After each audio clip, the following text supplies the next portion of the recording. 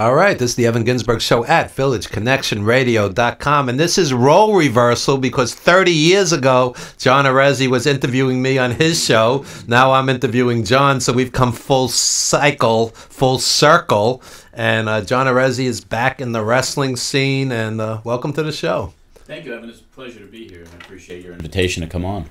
And I saw you at WrestleCon, and yes. It's been a reunion. I hadn't seen you in ages. Well, I've been gone for 23 years. 23 years. Yeah, I just disappeared from the wrestling business in '96. You are very, very early, one of the first guys to do wrestling radio, one of the first guys to do conventions.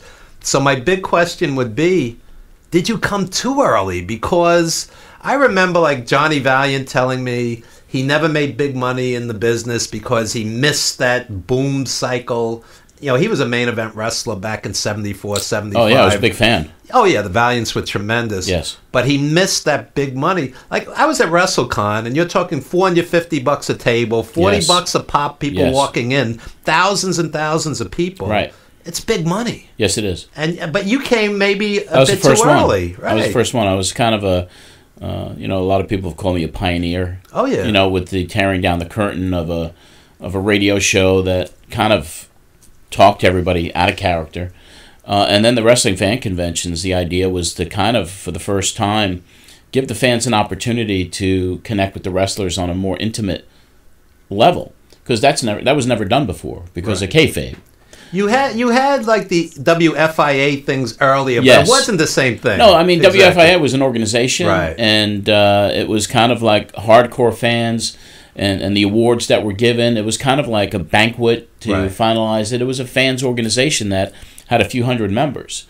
The Wrestling Fans Convention idea was kind of modeled after baseball card shows. Yeah. And I was like, I think there's a market for it, but I was too early in the game because wrestling, when I did these conventions, and the first one was 1990, and I stopped at the end of 93, I believe, wrestling was in a very dark period of time. Oh, yeah. I mean, the popularity had sunk because of the scandals and the cartoon characters that were being developed rather than... And the wrestling itself was lousy. Right, WWE, so I came way too early, but I think, and what I did, which was not the very best business move in the world, it was over-delivering.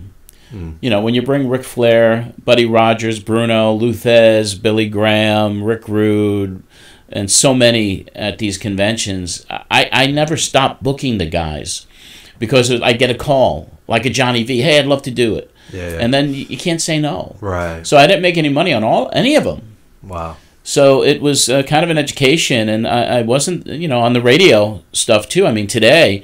you have shows on Sirius XM, you have radio shows everywhere. But when I did it, you had to broker your time. You had to buy your time.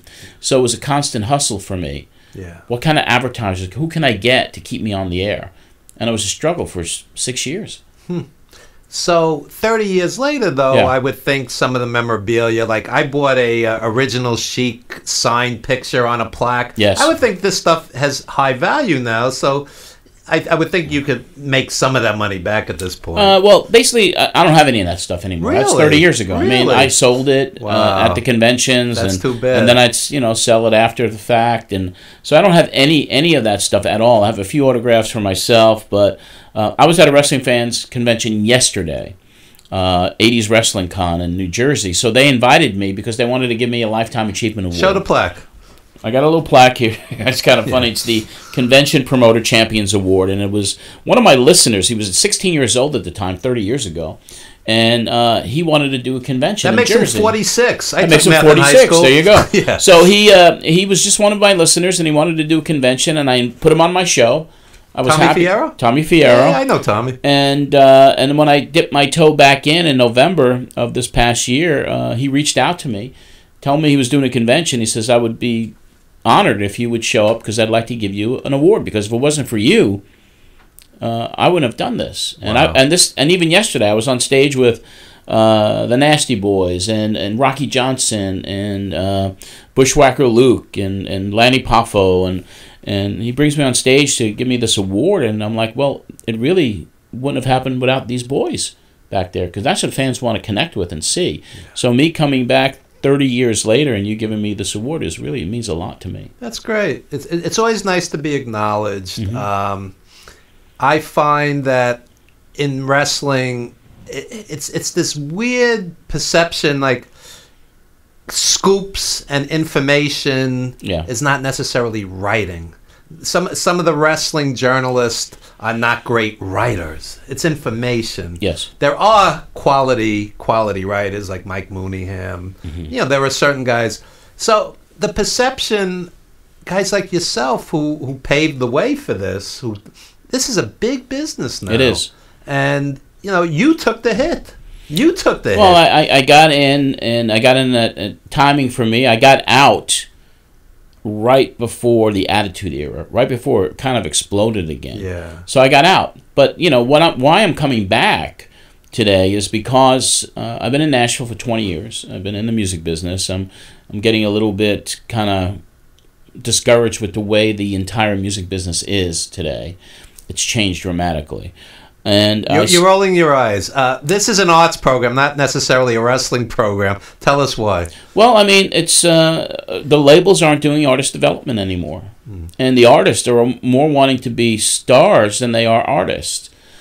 So, country music in the industry that I'm in is so homogenized now that everything sounds the same. I mean, years ago, you could say, well, this is a George Strait song, this is a Brad Paisley song, this is a Patti LaBelle song. I mean, and women don't get played on country radio, so I mean, that's a Why big... is that? Sexism? Well, I believe there's a big part of that. I believe it's just, you know, there's only 15% of any country music playlist are women, and it's only Carrie Underwood, it's Miranda Lambert, it is Kelsey Ballerini, who I discovered, actually, and just a few others, that Maren Morris and a few others, they get airplay, but the other women, they don't get the opportunity. And what I do in Nashville is I do artist development. I have a company called bandtwango.com, and we take emerging artists, discovery acts, and we work with them and mentor them and kind of teach them what's going on in the business today. Because labels are not signing acts anymore, other than, you know, they look at the analytics. How many streams does this artist have? Yeah. I mean, what is the fan engagement on Instagram? I know. I mean, so they're not out in the clubs, and they're not honing doing their craft, what they're supposed to do. Yeah. So my company's become this feeder system where we put them through a process and we crowdfund for them, whether it's an EP or a video, or if they need promotion help or marketing help, and then we take the really good ones and try to get them deals. So it's a unique concept, but what I'm discovering now, it's like, it's just the whole dynamic of the business, from the labels down to the artists who are all scrambling. It's becoming not a fun business anymore. Yeah. And then I go back to wrestling now because I'm like, all right, you know, I'm a few years away from retirement. I got 45 years of content that people have never seen before. Yeah. Of course, they've heard radio show, but most of the fans haven't, because they're, you know, it's a whole new generation. Sure. So I'm going back in now on a nostalgia play, which starts with a podcast called Pro Wrestling Spotlight Then and Now. That'll be launching within the next 30 days. We're going to go. Where can we hear that? What's that? Where can we hear that? You can hear it anywhere you get your podcasts, from iTunes on down, and it's pwspod.com is where you subscribe to it. And we're going to go back in time, 30 years, to talk about what radio shows and what guests were on back then, and then hopefully bring some of these people back to talk about what happened 30 years ago, but we'll also unearth audio that has never been heard from all the interviews I did at Madison Square Garden as a reporter in the early 70s, from Don Leo Jonathan, Pedro Morales, Bruno, Andre, Grand Wizard, Lou Albano, all the heels that they managed. This has great value today because the vast majority are gone. I did 3 a.m. radio, WBAI. I remember it. I used to listen. 99.5. I had on Sherry Martel. Mm-hmm. She was talking how over 15 years she didn't see her son grow up because she was on the road.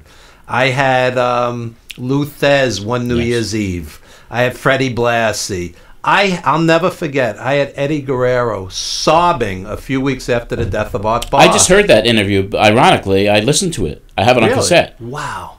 I mean, that was an impactful interview. I mean, he was sobbing on air. I'll never forget it. And There were times I would just sit there and like look out the window, and there's New York at night, 3 in the morning, and I'm like, wow, I'm talking with Ivan Koloff, one of my heroes, and this content has value. It does, and I think there's we more value today. We should combine forces somehow. Yeah, I mean, I definitely am going to reach out to you for that Eddie interview, because another part of the podcast is going to be, gone too soon. So there were so many guys that were on my show, and girls, who are not here anymore, who died from overdoses or premature deaths. Sherry Martel died. Yeah. I have so many of them on my shows. I mean, so this is going to be brought back. We're like twin brothers from different mothers. I think so. We've had similar paths. I always admired you just because of the historical nature that you always. That was you. Oh, thank you. Wrestling then and now. I mean, everything that you've done as a historian and the work that you've done in the film industry and the documentary business. I mean, this stuff is classic today. So, the podcast is launching. I'm in the final stages of negotiating a book deal called Map Memories, and that will talk about my history in wrestling, but also in music, because I changed my name when I left wrestling to John Alexander. When you left wrestling, I disappeared. People were saying, did John Arezzi join the circus? There were crazy rumors going they thought I died. Around. Yeah. A lot of people, like Jake the Snake, when I saw him yesterday, he goes, I thought you were dead. Yeah, crazy rumors. Yeah, I mean, so I just got out. I couldn't handle it anymore. Yeah. After, the short-lived partnership with Vince Russo, and I brought him into the business, and everything that happened, and all the beatdowns from dealing with people who were pretty unsavory, it makes you kind of hate yourself in a way, because you start to become one of them. And I wasn't that guy. And I was so happy when I got out, and I was like, I'm turning the page on this, and I don't want to go back to it ever. But I still watched it. It's interesting you say that, because I book legends for appearances. And I recently had a conversation. I was trying to book a legend, and the woman's like, well, we're a mom and pop operation, and we paid so-and-so $300. And I'm like, listen, at some point you cross the line between mom and pop and exploitative. You're crossing a line. Right. And that's true. And I said, you can't expect a legend to hop on a plane and, who's not a kid anymore, who's most likely in pain, from decades of bumps, to come to your place for $300, and you reach a point where it's like a love-hate relationship with wrestling. Very true. Yeah. But I've always had it in my blood. So me too. And now I'm purely into it, not for the current state of the industry, and not for the angles and the promotions that are today. My final chapter of my career is going to be sharing this content with fans and with the public, from the book, from the podcast, to other things I've planned. And I brought something which has never been seen, because it's being shopped right now. I was asked to do some pilots, ironically, from the WWE, because they have a desire for all my 8mm films that I have, and from the early 70s to 10,000 pictures that I shot over the years at ringside. So, but 16 months have gone by, and then they said put together a couple little pilots of this Map Memories concept, and I did. But without getting direct communication and saying, well, we've been talking for 16 months, so now it's being shopped to other interested parties. And today, what I brought was a sample episode of the day I met Fred Blassie for the very first time, because I ran his fan club. So I put together a little 3-minute pilot, but this pilot includes never before seen footage of Pedro Morales versus Freddie Blassie, March 26th, 1973. I want you to know the very first match I ever went to was Nikolai and Blassie against Bruno and Strongbow, June 24, 1974. I was there. I was shooting it. And I never dreamt that Nikolai would become a friend. Yes. Both the Valiants would become friends. Johnny Valiant would be sleeping on my couch. Right. It's very surreal. It is surreal. Yeah. It is surreal. I mean, those are the guys that I grew up with and loved, and those were my heroes growing up. All of the guys. Well, since you set up the clip, why don't we show that? Yeah, I think you'll like it. Thank you. Jim Savali at the helm, our engineer and station owner.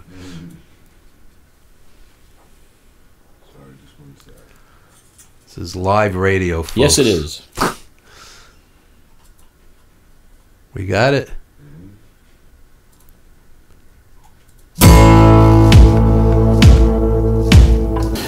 Welcome to another edition of Matt Memories. I'm John Arezzi. This past February 8th would have been the 101st birthday of one of the all-time legends of professional wrestling, Fred Blassie.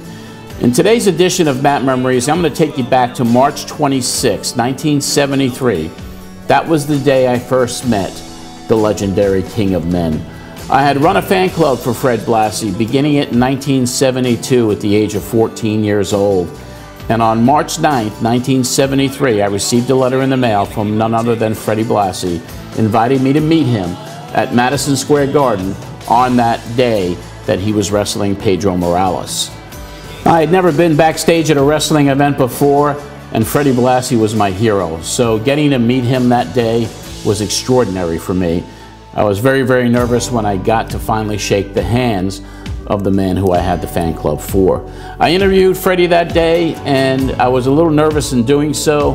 Here's a quick clip from that interview. I've never claimed to be one of these nicey nice guys. I've always said the shortcut is the best way. It makes no difference how you do it, just so you do it. If you got to punch your mother in the nose, punch her in the nose. You got to punch your sister in the nose, punch her in the nose, just so you win. I don't care how you win. After the interview was over, I went back to my ringside seat and took out my 8mm camera for that match, Fred Blassie against Pedro Morales at the historic Madison Square Garden. Here's some historic, never-before-seen footage of that night at Madison Square Garden, Fred Blassie versus Pedro Morales. It was one of the bloodiest brawls I had witnessed as a wrestling fan up till that date.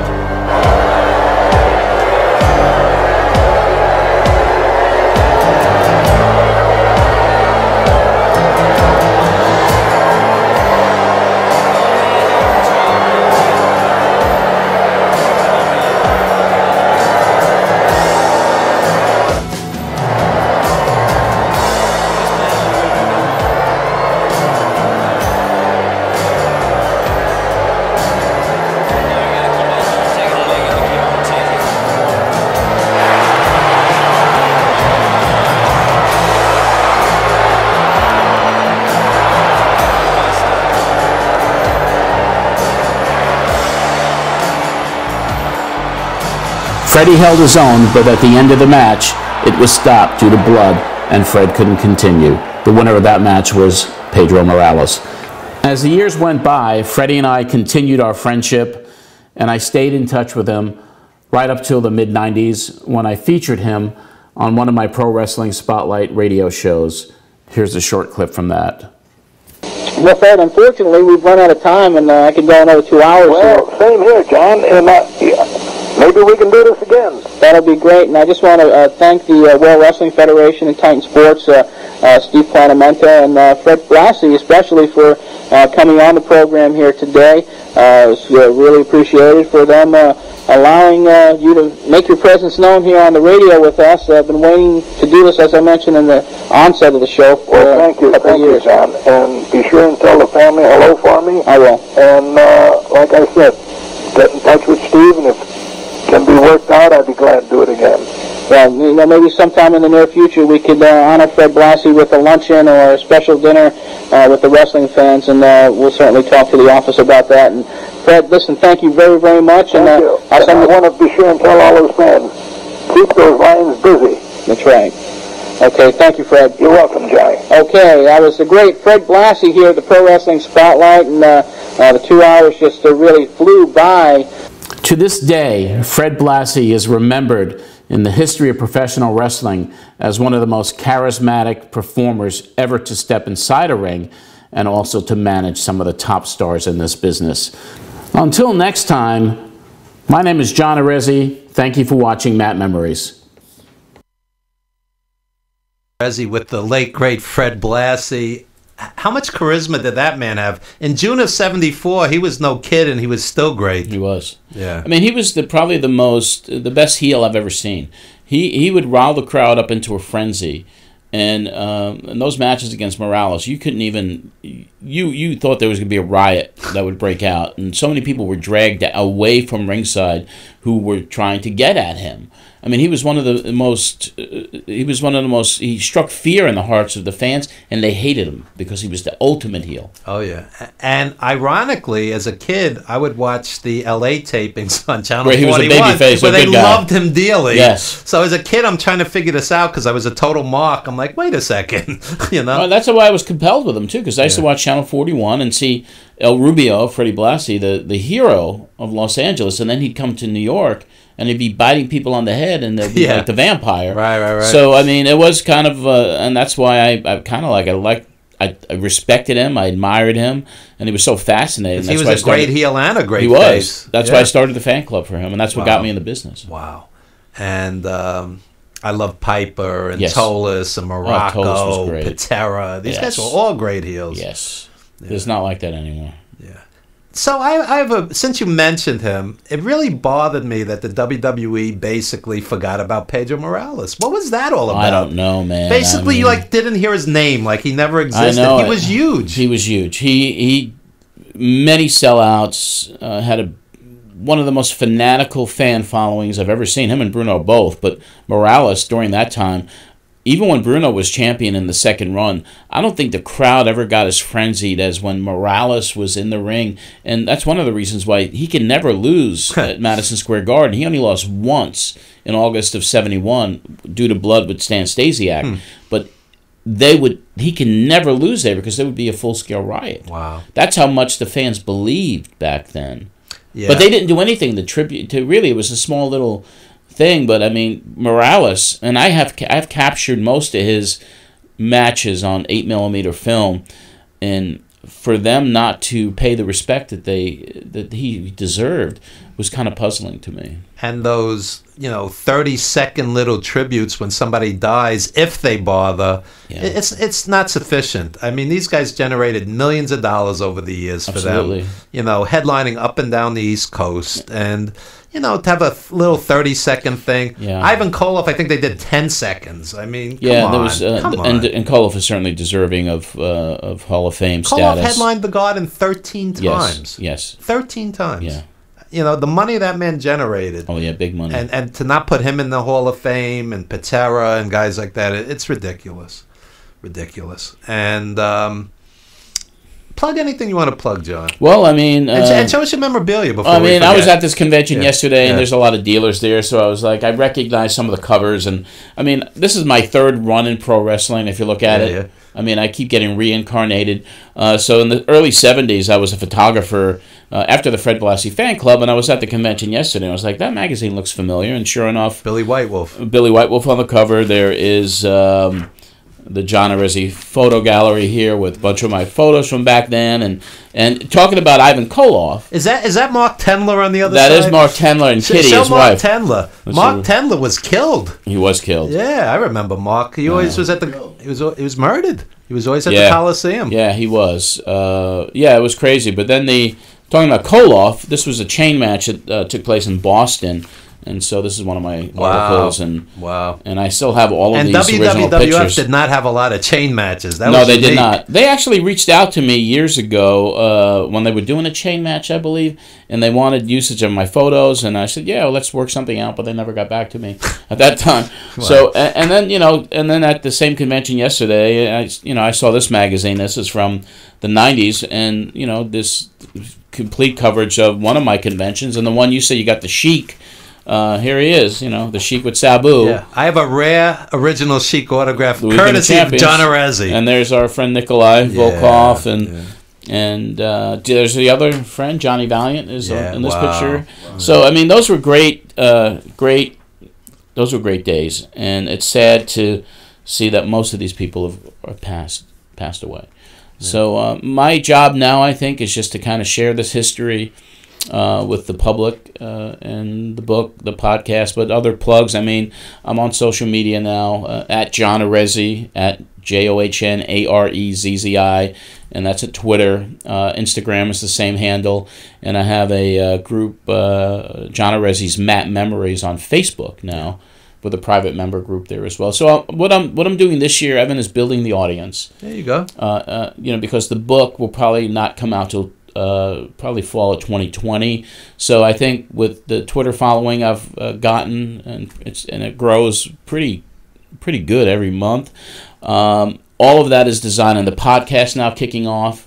So that'll build the audience, and hopefully the book will be the final chapter. There you go. And you may not be aware, but June 22nd in Queens, NEW Wrestling has a tribute to Pedro Morales, which is nice, which is much more than the WWE ever did.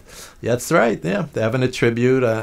I'm not sure, but I believe they're going to invite some of his family, and that'll be nice, because he was out in Jersey. He wasn't, Yes, yeah. And I think Bobby Backlund was like one of the only guys to go. Wow. Backlund came to our premiere for 350 Days, and he endorsed it publicly, which is nice. And if you like old school, check out 350 Days. Yes. Top 20 on Amazon the entire month it's been out. Thank you, John. I bought it. I love it. Appreciate the support. Superstar Billy Graham, Bret Hart, Ted DiBiase, Greg Valentine, Tito, Wendy Richter. Speaking of pioneers, Wendy Richter. Yes. Yeah. So I'll tell you, I grew up on Moolah at the Garden. She would come in. She would get unbelievable heel heat. Oh, my goodness, yes. It wasn't about looking like you're out of Playboy. She stirred that tough. Crowd up, boy. Yeah, because she was tough, and she was a roughhouser. Oh, she was stiff. I always used to see her wrestle Sue Green. Yes. They always had good matches. Or Vicky Williams. Sue Green, yeah. Wow. But anyway, that's another era, and everything's changed, but people like you who keep it alive too, and also give the public like a real behind the curtains view, like what 350 Days did, and about what this business and what this life was really like. Yeah, everybody thinks it's glamorous, and I get very tired of the fanboys doing they pissed it all away on wine, women, and song. A lot of these guys never broke $100,000. Right. They're on the road, supporting their families at home, and the corporate apologist thing. I just wrote an article for ProWrestlingStories.com. You'd like it. It's an old school website. Tons of history. And I said, this is $1 billion corporation. Vince, I don't know, he had a bad week, but as of a week ago, he's worth $3.2 billion. How about health benefits and pensions and 401ks for guys who sacrifice their body for you? And the fanboys, they know what they're getting into. And in just a few minutes, we're going to talk to a young wrestler, Nikolai White. And, I'm not quite sure that some of the young wrestlers know that at 40 on that first rainy day, your body's going to ache from all the bumps, and you could be future endeavored at any given moment, and it's not all glamour. No. They think these guys made millions of dollars and pissed it all away, which is not always the case. No. And in most cases, they never made the money to begin with. Kamala told me, face to face, he told me, I made $800 in a sold out arena against Hogan. $800. And then the fanboys rationalize that. Well, $800 is a lot of money. I'm like, dude, he sold out an arena. Not in comparison to what the revenue was. You think Mick Jagger selling out that arena got $800? No. Come on. No. But it's changed today. It's a little bit different. But the guys that we grew up with, the sad stories, seeing how they are today. Yesterday I saw 20 wrestlers from the 80s, and I'm not going to mention any names, but half of them are in bad shape. Yeah, and one gentleman who I did so much business with, who didn't even recognize me, and I booked him on several shows, had him on the radio, and I was like, he had no clue who I was, and I was kind of shocked, and I was sad. The chair shots to the head, night after night after night. There are theories, and I'm not a doctor, but there are theories that could lead to Alzheimer's, and the multiple concussions certainly lead to memory loss. Yeah. I've had wrestlers tell me they've had 16 concussions, a dozen concussions. I mean, that is not healthy for the human brain. No, it's not. And I saw somebody at the convention yesterday who, I'm not going to mention names again, who is in the final stages of cancer. And here's somebody just trying to sell some pictures to make a few dollars, and he was in the business for years. So it I'll is sad. take it a step further, and again, not mentioning names. I know Madison Square Garden headliners who pushed the broom after they were done, with their career. Yeah. How about health benefits, pensions, and 401ks? I'll say it another 37 times. This is for Michael Monty from Monty and the Pharaoh, who disagrees with me on this, although I love the guy. They do a wrestling show here. You should come on their show also. You'd be perfect for their show. They're on Thursdays, 8:05, right? Yeah. Anyway, what else can we say? I mean, I think... I don't know. I think support these guys. Yeah, I think so, and I hope to. You got $5,000 for WrestleMania. Throw some bucks into a GoFundMe when Kamala's about to lose his house, or Billy Graham's got health issues. It also burns me when the fans do all those wrestler GoFundMes are scams. No, they're not. They're not. Many of them need the money. Yes, that's very true. Yeah, I really appreciate you inviting me here today. I appreciate you inviting me in '89 when I sat next to Cactus Jack before he was famous. Remember that? That was fun. Yeah, he used to come on the show just to improve his promos. And I was like his victim. Right, I turn the mic on and I'll be like, just go and do your thing. But yeah, I mean, we're going to be playing a lot of that stuff on these podcasts. So once again, pwspod.com to subscribe. And we're launching the first one within the next 30 days. It'll be a lot of fun. I would say you are one of the unsung heroes of the industry, but they just recognized you yesterday, which is nice. Show the plaque one more time. There you go. John Arezzi, promoter, radio host, filmmaker now, documentarian. Yep. John Arezzi, thank you so much for everything you've done for the wrestling business, You're the welcome. country music business, and one of the pioneers. Seriously. Thank you, Evan. Seriously. It's good to be We go here. back a long time. Yes, we do. Thank you so much for appearing. Appreciate it. Coming up next, Nikolai White. We're going to talk indie wrestling. And later in the show, Paul DaCosta, virtuoso musician. And we have Erica A. We're going to talk movies, TV, Game of Thrones. This is the eclectic mix known as the Evan Ginsburg Show. And we're going to show a clip from 350 Days and also our sponsor, King of the Ring. And our other sponsor, SWF Wrestling. They run weekend and in and out in New Jersey, SWF Wrestling. Let's see some footage, Jim. Thank you. Hey, this is Spread the Man Art, and I want to talk to everybody about the big documentary that's coming out, 350 Days, captures the life of wrestlers and the things they did. Hi, this is Greg the Hammer Valentine. You gotta go see 350 Days. That's right, 350 Days, because I'm in it. A lot of other great wrestlers are in it. Big names, big stars, talking about lives and times of wrestling, and the main thing, on the road. It's a great movie, have lots of wrestling, lots of road stories, lots of funny stories, lots of bad stories. But you watch it, it's great. It's about my life, about wrestling lives years ago. What we used to go through on the road, fighting the matches, fighting fans sometimes. You got the rocker Marty Jannetty here. We're rocking here, rolling, struggling, throwing, slamming, jamming, moving, and grooving. Taking care of business and having good times. And I want y'all to see what wrestling is really all about. You have to, when the rockers fight for your right to party, but 350 days, watch the movie, see what really goes on behind the scenes. And we're going to still keep on rocking. Let me tell you, it's about 350 days on the road that professional wrestlers had to travel and make a living. I think it'll be really interesting. And I'll show you all the reasons I have all these injuries. You need to check out this documentary, 350 Days, and get the taste of the blood and the life of wrestling. What I love and what I would die for. So you check it out. Let's do a little thing and make it together. Come on! Your journey, 350 days. Come see me, Wendy Richter, in 350 days, live on the road as a professional wrestler. Hey, this is your guy, Soul Bro. You know who I'm talking about, the one and only, the Slick, the Doctor of Style. I'm here to tell you, you need to do yourself a favor. Get out there, see the documentary, 350 Days. I'm telling you, you need to see it. Don't miss it. It's a great, great story about the lives, not only of mine, but other people too. And each of us has our own individual story to tell of how we had a dream to chased our dream. Some had greater success than others, and I was a fortunate one to have a great career.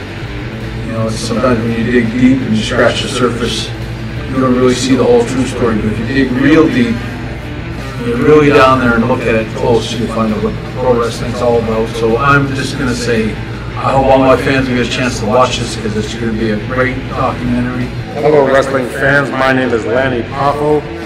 350 days on the road, and let me tell you what, I enjoyed every minute of it. This is Tito Santana. Come see me in the movie 350 Days. You will not regret it. You will see the pioneers, how we live. Arriba!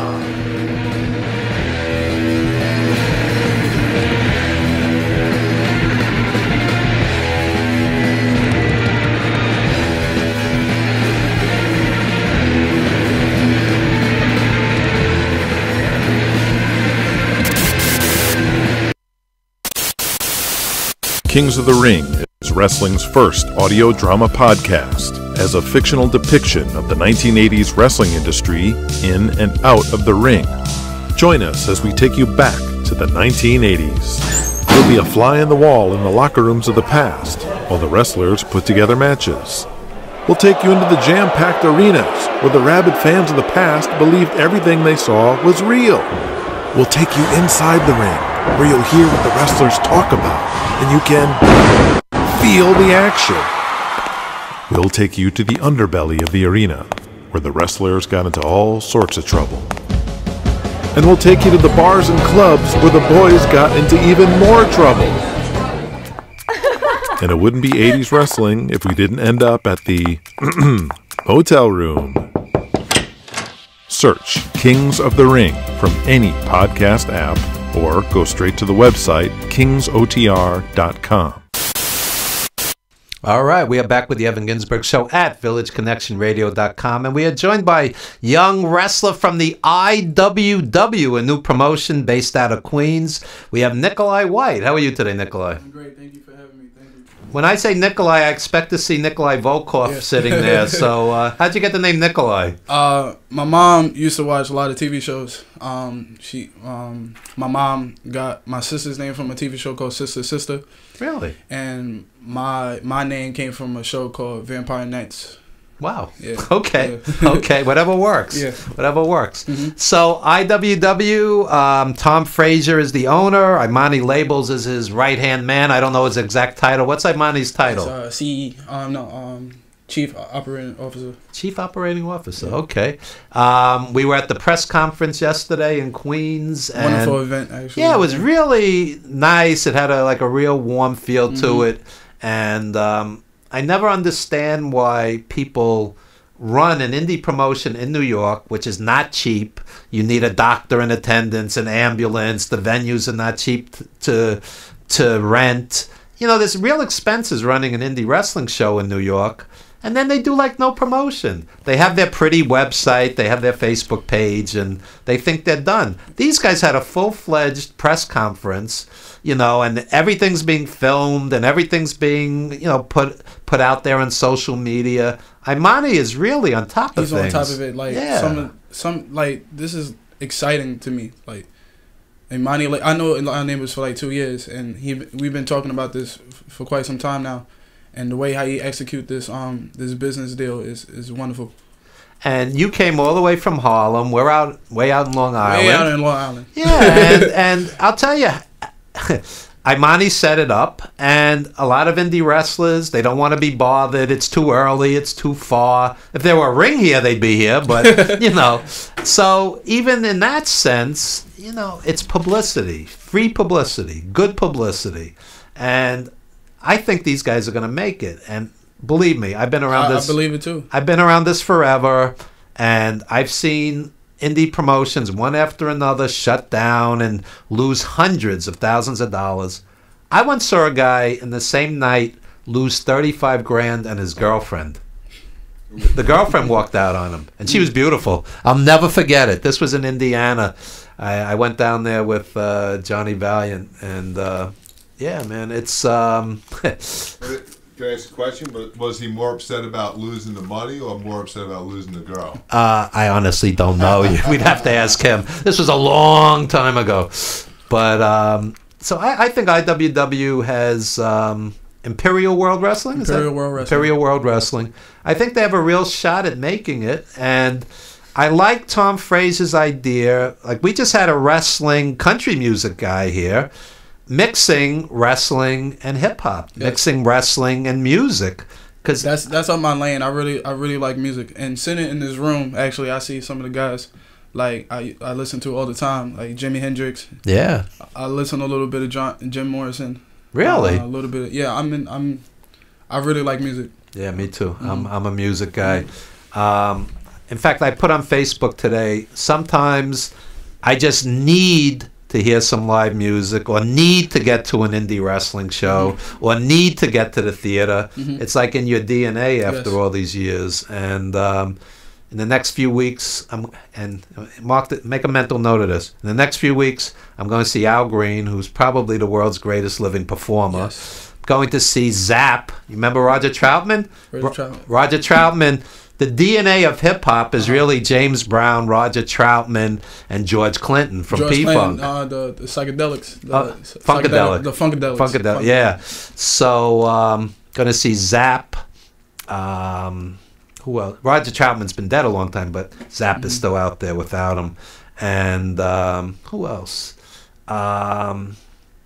Nona Hendrix from LaBelle. There's I just love live music. Yes. But anyway, this is about wrestling and you. So tell us a little about yourself. Tell us about.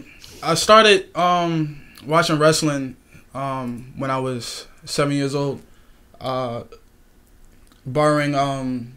This is how I discovered wrestling.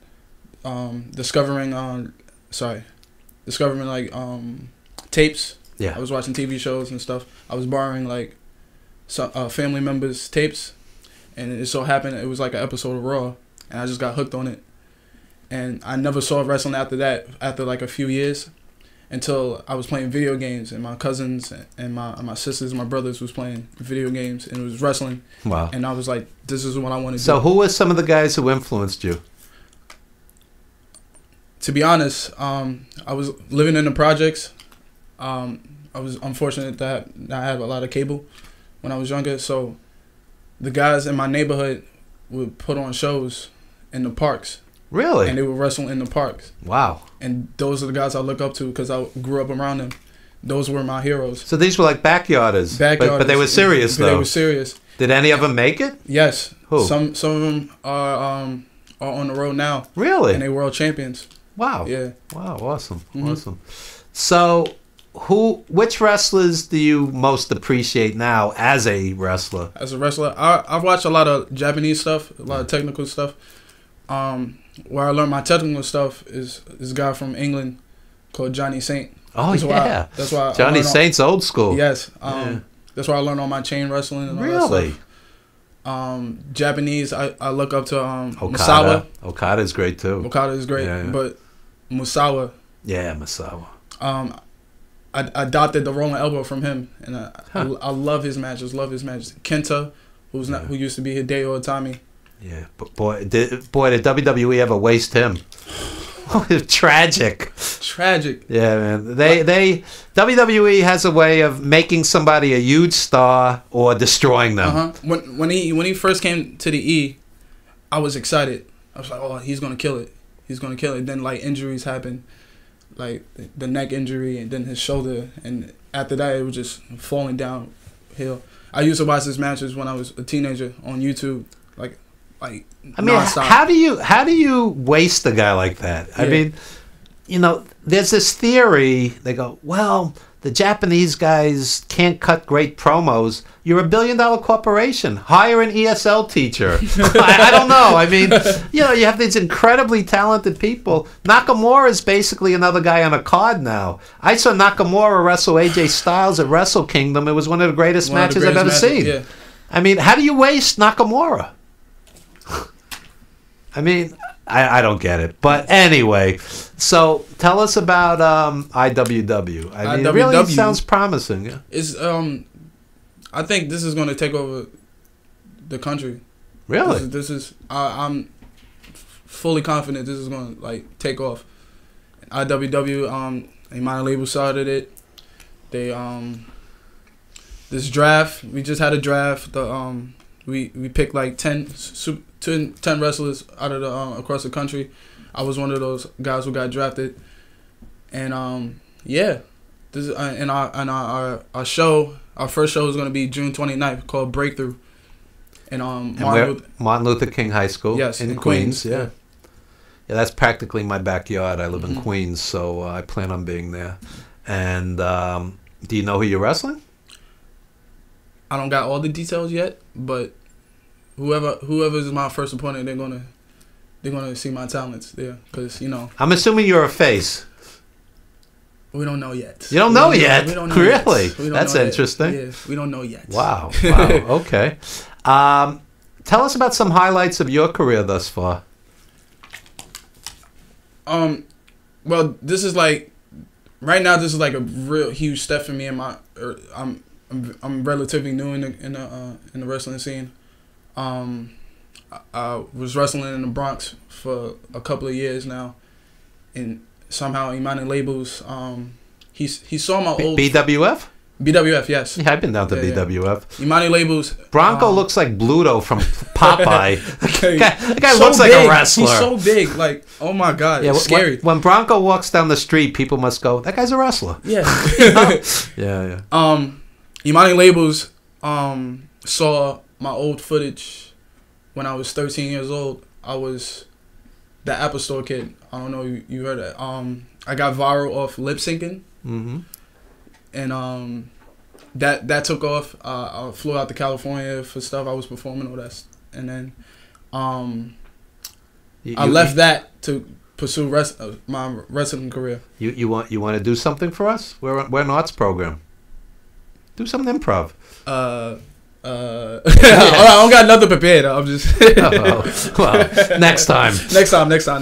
All right. Yeah. That and started wrestling, and then the guys I used to talk about who I looked up to, I wrestled in the parks too, like dumb stuff when I was a kid. You gotta start somewhere. The Hardys were backyarders. Yeah, they made it big. Yeah, they made it big too. Yeah, so that's, like I said, I'm relatively new. This is like a huge step for me. This is all of this like radio stuff. Like this is like exciting for me. There you go. This is new. Yeah. Well, I want you to know that in that very chair where you're sitting, we've had Greg Valentine. We've had Barry Windham. Barry Windham yesterday. Barry Windham was sitting there yesterday.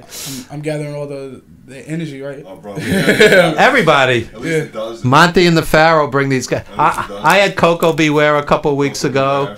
Lanny Paffo's done all our shows. Yeah, we've had some of the greatest names in the business. I hope I'm getting they talents of the energy, and I get that talents all off of me. So yeah, yeah. So June 29, Saturday night. Okay, so here's my big question. Yes. Let's say it's Saturday night, Queens. There could be a half dozen shows that night. Long Island, Queens, Jersey. Why should the fans decide IWW is the show to go to? It's the talent. We have hungry talent. These young guys want a name for themselves, including me. So everybody's going to give 110%. 1,000%. 1,000%. That's even better than 110%. I studied math in high school. Yeah, so yeah, these young guys, they just want to they want eyes on them, and I think IWW will give that to them. Now, I've spoken with many promoters over the years, and sometimes they listen with like half an ear, and I generally tell them the same things. And I liked what I heard from Tom yesterday. He says, we're going to keep this to 2.5 hours. I've been to indie wrestling shows that are 4.5 hours, 5.5 hours, and it's an endurance contest. Ever. And not everybody needs to be on the mic. You know, you don't need 17 interviews. Mhm. You don't need 17 matches. You don't need endless ticket sellers who really don't belong in the ring. You need guys with gear. You need guys that, you know, look like wrestlers, and you need a mic that works. You know, I mean, I've been to indie shows. It's just like a pounding in your head. It's like whoa, whoa, whoa, whoa, and I'm like, I don't understand one word. We had a little trouble at the press conference with the mic. Yeah, but it was minor. But I'm just saying, yeah. if you're sitting there for 3, 4, 5 hours, and another thing, you don't need blaring sound. It's not a hip hop show. You know, it doesn't have to be so loud that it's deafening, because that sucks the energy out of the audience also. You know, what I tell promoters, old school. You have your 7 or 8 or 9 matches. You know, you have 2 or 3 guys on the mic. You build towards the next show. Always leave them wanting more. I've seen steel cages set up at 12:30 at night, and you got there at 7:30 at night. It's ridiculous.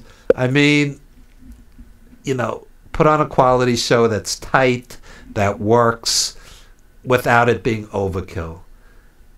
Tom Frazier says he wants to have at least a bi-monthly show, you know, to start with. 6 shows a year.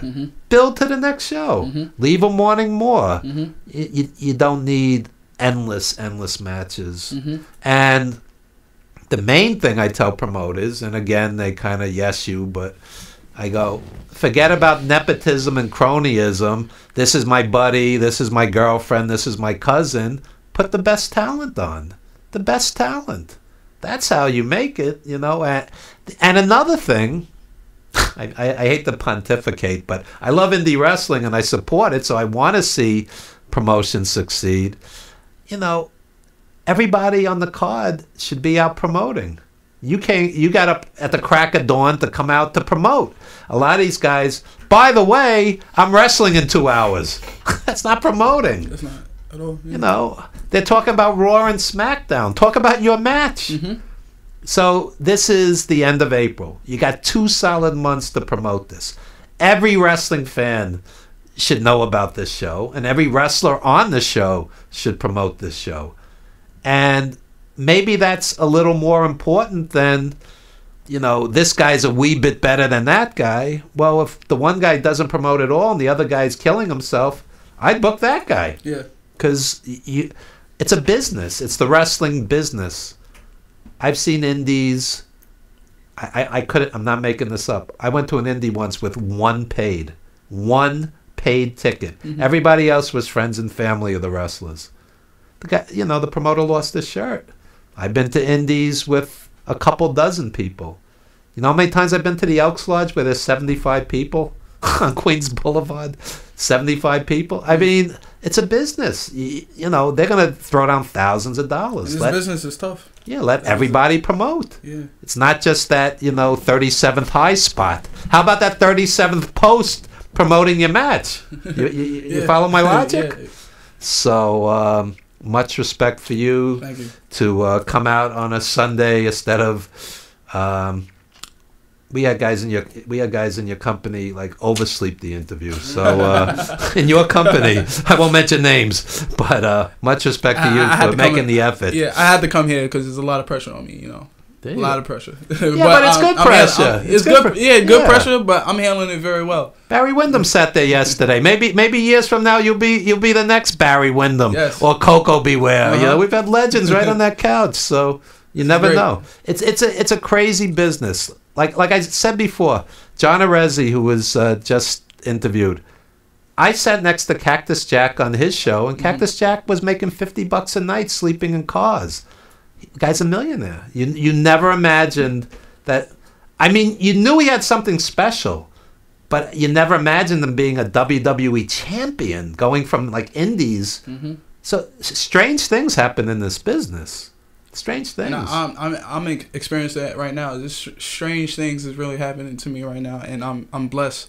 I'm blessed to be here. Oh, thank you for inviting me. That's very kind of you. I'm blessed to be here in IWW, and I'm blessed for the future.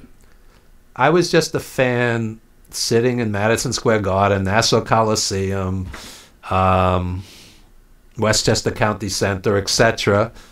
And years later, you know, I'm a producer on The Wrestler, and we're at Lincoln Center, 2,300 people sold out, getting a standing ovation, and Mickey Rourke's up for Best Actor at the Academy Awards. You know, strange things happen when you're passionate about things and you stick it out, and, you know, you never know how. At bare minimum, you could see the world on somebody else's dime as a wrestler. I know wrestlers that wrestled for oil sheiks in Saudi Arabia, 3 a.m. I know wrestlers who went to India and wrestled in front of 100,000 people. I mean, it's a strange business. I mean, it could be disgraceful, you know, the promoter, I'll give you 2 hot dogs for your work, or it could be, you know, an amazing, amazing ride. And some of my best friends I've met in wrestling, and there were other people I wouldn't piss on if they were on fire. You know, it's that kind of business. Yeah. But I met some great people in wrestling, so I don't really regret a lot of it. I really, but anyway. Give out any social media, give out IWW's information. IWW is on Instagram, we on Facebook, IW World Wrestling. Imperial World Wrestling. Imperial World Wrestling. I'm on Instagram heavily, so you could search me. And spell your name, because it's different than Nikolai Volkov. Yes. Yeah. It's at _ NICHOLI White on Instagram. I have a friend who's a comedian, Nico White. You have almost the same name. Yeah. This kid's gonna make it. This kid has been doing comedy. He's not a kid anymore. He's in his like mid-20s. He's been doing comedy since he was 13. Yeah. And the guy is legitimately funny. He's done thousands upon thousands of shows, and he's a touring comedian, headline comedian all around the country now. He did our show. Remember Nico White? And NEKO. And I always said this guy's going to make it, and he has. And he's like one big break away from really blowing up. So Nikolai White and Nico White. so anyway, thanks so much for appearing on the show, and come back and promote IWW again. And everybody, I want everybody to know to drink more water. Stay hydrated. It's a public service message from Nikolai White. Drink more water. Drink more water. I actually have water in the green room for our guests, so I'm part of that. I'm part of that important campaign. Please provide the love for them, please. Thank you. There you go. Come to our green room and drink water. Thanks so much, Nikolai. I appreciate it. Thank you.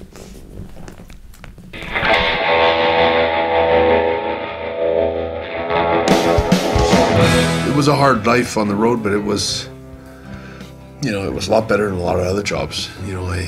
I had a construction job, I think, before I got into wrestling.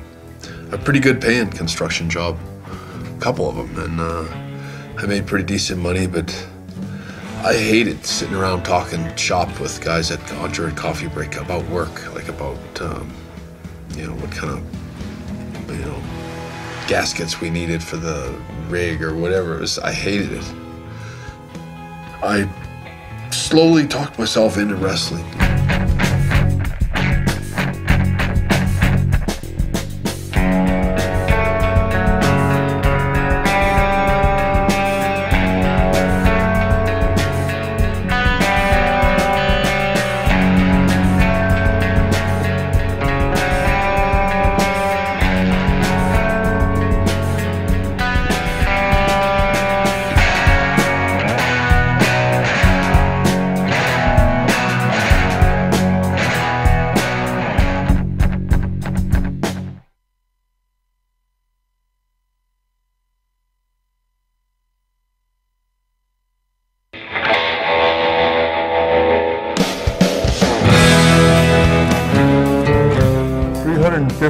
Days a year as a wrestler on the road. Maybe it's a sickness. 350 days a year. A lot of physical pain, a lot of loneliness. You have no home life whatsoever. Piper and me riding down the road, doing 8 balls of cocaine. I'm sure it broke up marriages. How many guys in the wrestling business have a family left when they're done? Most of them lose it. I couldn't have children. I couldn't put on my turnbuckle while mommy worked. I hit the bars and That was my character. Sitting in a room with a bunch of wrestlers doing cocaine, we really got to know each other. I would take a lot of downers, and I did have problems with the downers. I'm embarrassed to admit it, but I was not a faithful husband from the first day, for the whole time on the road. I lived a double life. I needed it. It was like, I'm not getting the love I needed home. Would I do? Oh my God, I'm afraid to say I would do it again. I wouldn't change a thing. No regrets. Well, I want to tell you, you know, to make some big money in wrestling, you had to wrestle every night of the week, $30 every day. So you had to wrestle 6 and 7 times every week just to earn your money. 350 days on the road with wrestlers, a living hell. All right, we are back with the Evan Ginsburg Show at villageconnectionradio.com. Later in the show, we have musician Paul DaCosta who's going to perform live. But right now, we have Erica A. talking arts, and we are both engaged, not engaged to be married, engaged in Game of Thrones. We're both intensely in depth in Game of Thrones. That's right. Tell us your thoughts. Well, do you want me to go how deep into thoughts? I mean, we're 2 episodes in. We're building up to tonight. It's going to be one of the first of the extended hour-and-a-half or 2-hour-long episodes. Tonight, 37 people die. Or everyone dies, and only the White Walkers will come back, and they'll all zombify walking there. Probably not likely. Why do you think in 2019 there's such a fascination with zombies, Walking Dead, Fear the Walking Dead? There's been a fascination with zombies for about the last 8-10 years. But why is that? What does that say about our culture? That people want to be prepared for the end of the world. So we think the end of the world is coming. I don't. You don't? No. I think that will last until we have to live underground like mole people. That sounds promising. Mole people. Wow. But yes, so Game of Thrones. Maybe you've been waiting how many years for this? I know you needed me on to come back. 27 years since the previous season. It was like 2 years, right? Yes, it was like 2 years since we saw Jon Snow and Daenerys Targaryen and the Starks. As all the jokes are in line, they wished good luck to all the Starks that are going to die this weekend. Wow. I know we're like the only people who probably didn't get to Marvel's Avengers Endgame, so no spoilers. Yeah, I already saw the first spoiler for the Avengers, and you just want to. Some guy in China got beaten up because he gave spoilers outside the theater. And there's like this thing that the Pope says you're going to purgatory if you give spoilers. Really? Really? I don't know if that is fake news or if I think that's a real fake one, news. but there's that floating around online too. The Pope says, "I will beat your ass if you give Avengers spoilers." That's probably not real.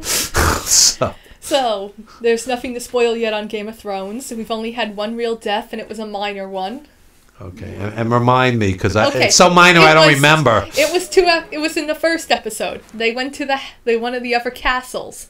All the characters we didn't know if they were dead or alive when the wall fell down were alive, and they found one of the castles, and the only person who's still there is the body of one of the little lords, one of the lesser lords, and they find his dead body nailed to the wall.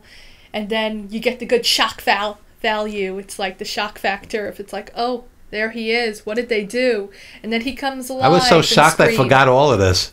Okay. Anyway. And they burn his body. End of plot. They move back to the main characters. Wow. You know what else I've been watching that I've really gotten into? Better Things on Hulu. You never saw it. No, but, I'm not on my streaming service. It's an actress who the character is an actress who plays a single mom, and she has 3 daughters, and she's just like overwhelmed with life. And it's so real. She looks like a real person. She doesn't look like a perfect looking actress, and it just rings true, the whole thing. Better Things. I really enjoy it. I've been not as much on Ovation. These days I'm actually on AMC a bit more. Still got into the Badlands. It's going into its final season. Got now Killing Eve came back, and right after I heard good things about that. Yeah, it's an interesting show. And you asked me what the new vampire show that I spoke of, I didn't have a title yet, is actually the show on right after Killing Eve. It's called Discovery of a Witch. Wow. So it's about a witch that meets a vampire. It's only a Two few for the price of one. Yes, everyone's Yeah. favorites. Wow. You don't have to watch the weird franchise on the CW anymore. All right, so you're the perfect person to ask this question. What is the line between enjoying a golden age of TV with its endless quality content and where it's just too much, where you're sitting in front of a box? You're asking the wrong person then. There's never too much. Never too much. Well, but what about people creating their own art? What about people, I don't want to sit in front of a TV or a computer endlessly. Well, if someone else is creating their own art, they want someone else sitting there to be able to look at it. Okay. Unless you can be there live to actually experience it while it's happening, you've got to be able to get your media out there. And so the openness and the ability to reach out to people is the importance of what entertainment is. I mean, there's nothing But here's the worse, thing. in my opinion, than people who want to stare at themselves, at their phone, making faces into the camera, and singing along with someone who's a better singer than them and calling that art. Or being at a great concert and taking 37 pictures of yourself. It's a little narcissistic. With the musicians behind you, instead of enjoying the show. That you turn around and it's like, Yeah. I'm at a concert. Yeah. I'm here. I'm having a great time. Look at Look at me, me. my tongue's out now. Look at me, I'm here. I like the geniuses who take pictures on top of mountains and fall off the mountains. I think that's brilliant. Well, they did that in Game of Thrones too, so. Wow.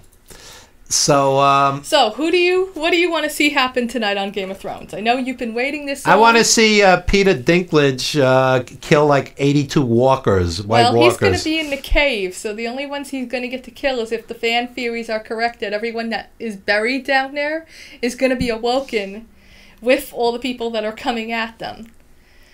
But that's something I can't stand. That once the episode comes, there's like a bombardment of every little detail about the show being overanalyzed, to the fact that there are multiple articles out there about someone's head is in the background in one of the single frames of the preview of next week. Yeah, people get a little obsessive. I like the 1 hour therapy session, Talking Dead after Walking Dead, where they bring the actor who was just killed onto the set and they go, look, he's not really dead, because the fans are so stupid they think he's dead. Well, at least Gotham never needed to do that because they just brought the characters back a year later anyway. But yeah, Gotham finally ended. I'm not sure how are you coping with that? I'm not sure how I feel about the ending. I'm still harping. I haven't watched one episode yet, so I'm handling it okay. Supernatural, I'm disappointed they're announcing that the show is going off the air after 15 years. Well, you should have got your fill by now. It's 15 years. Oh, I took a break from it in the middle.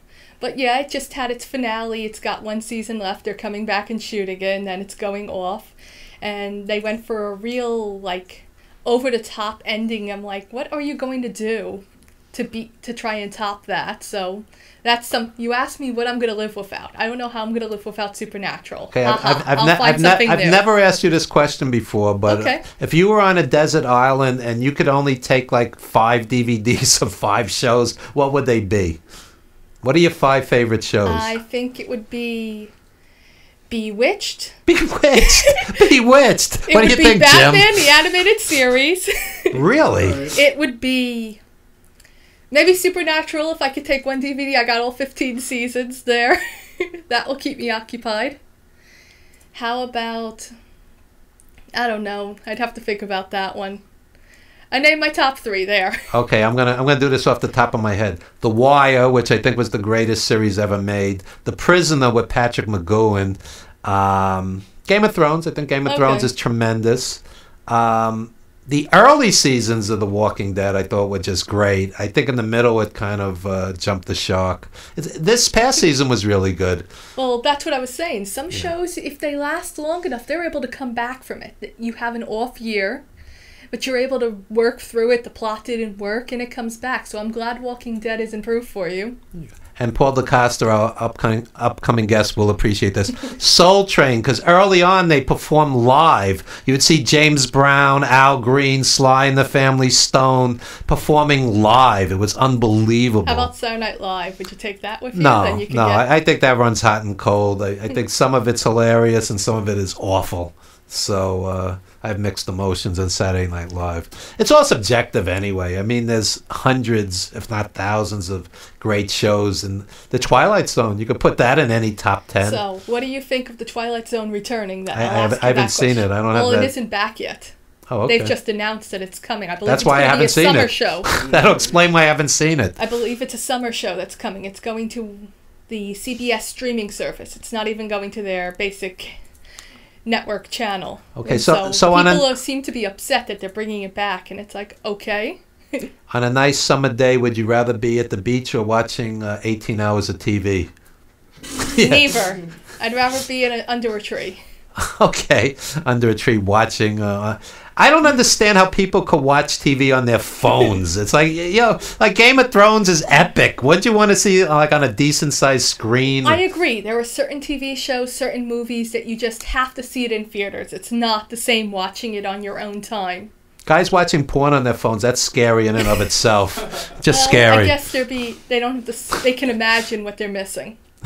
Yeah, that's probably it right there. So, also looking forward to The Spanish Princess coming out. I have no idea what that is. That is the third season, I guess you can call it, of a series that sort of spins off on itself. It started off as The White Queen, and then a few years later, Starz brought the next part of the series, The White Princess. And now the third part, which is The Spanish Princess. Okay. It's based on a book franchise, and it's sort of like a fantasy version of the English royal family. Oh. So the White Sounds Queen interesting. is about the War of the Roses. Yeah. And they sort of take it from the Queen's point of view instead of the actual battles. These historical epics, historic epics, I should say, they're either stultifying or they're tremendous. It's like one extreme or the other. Well, I think it's in the middle. There are some really great episodes that really make you move you, and they really make you care, and the battle is enjoyable. And then there are some episodes which are just the background music as they're walking back and forth, building to the next point in history that they can work from. Okay. Okay. I'll try to check that out. So, Spanish Princess, which, if you can take a guess, who would be the Spanish Princess if we're talking about that? You mean the actress? No. Who would be the next person the story would be about? I don't know. You tell Catherine me. of Aragon. Wow. Okay. We're talking about the Tudor dynasty. You could put $1 million in front of me. I couldn't answer that question. Okay. But okay. So it's young Henry and young Catherine, and his brother's still alive, and he's gonna die because that's history. Spoiler alert. Spoiler alert! Read a textbook. Learn something. At the end of Spielberg's Lincoln, he dies. Spoiler alert. At the end of Titanic, the ship has to go down. Yeah, it would have been an interesting take on it. Like you go like alternate universe where the ship just sails and it's like the Love Boat and nothing happens at the end of Titanic. Okay, so you wish it was Ghostbusters 2 and the Titanic just pulled in. Exactly. Ghostbusters 2. Isn't today your buddy Randy Unger's birthday? It is either today or tomorrow, or his birthday party was last night, so happy birthday, Randy. When I hear Ghostbusters, I think Randy. You don't think about Dan Shaggy, the professional Ghostbuster cosplayer? I like Dan. I like Dan. So, okay. Anyway, So, now that we yeah. went off on that tangent. So, you don't watch enough things on AMC. You talk about all the time The Walking Dead, Fear the Walking Dead. There are so many other shows. So yeah, Killing Eve, Into the Badland, Discovery of the Witches or of a Witch. I'm not sure about the S. Yeah. Because as the title is up on the screen, it's like it gets cut off right around Witch.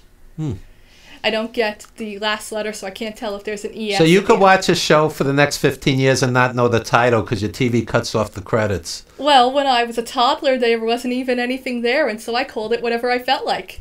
Wow. My mother would sit there, "What are you watching? James Bond? Which one? The horsey movie?" The horsey movie. The one with Christopher Walken as the villain. Oh, okay. And then there's the cello movie, which was 1987, and then so on. It was like, I didn't care what it was called. I knew what it was. Yeah. Wow. You have a surreal existence, for better and for worse. You watch more TV than any human being I know. Okay. And then I've got all my anime, but I know you don't want to know. I'm not even going to make any recommendations this time around. So tell the viewers, the listeners, which anime should they be watching in 2019? Hunter x Hunter. which most people So nice have they named it finished. twice. Well, there's an X in the middle, but Oh, it's a okay. silent. Okay. Just like Django. Wow. The D is silent. Wow. Haha. Okay. Okay. There, I got a giggle out of you. Anyway, plug anything you want to plug. Oh, nothing right now. I do have a friend who wants to start a new project, but he is way too all over the place. So right now it's more just listening to his ideas and telling him that's not possible. Try again. This sounds like it has, It has- great potential. It has potential of being at Citi Field and having people who don't exist anymore playing the lead characters. And I'm like, they're dead. That doesn't work. Yeah, it's hard to book these guys once they're dead. Once they're unless passed. they turn into walkers. Yes. Or mummies. Or mummies. Anyway, we are going to wrap this up. Erica A. And you want to give out any social media or? Look me up on Facebook, Erica, Ericka, last name ASSERSON. You can always email me, erica.a268@hotmail.com, or look for me online. I'm always around, looking for new projects, looking for new ideas, and just looking for the end of what happens on shows. There you go. I don't think we could end on a better note than that. And coming up in just a moment, musician Paul DaCosta, who is going to perform live in studio for us. And we'll be back in just a moment with the Evan Ginsburg Show at villageconnectionradio.com. Thank you, Erica. Glad to be here. Bye, everyone. Okay.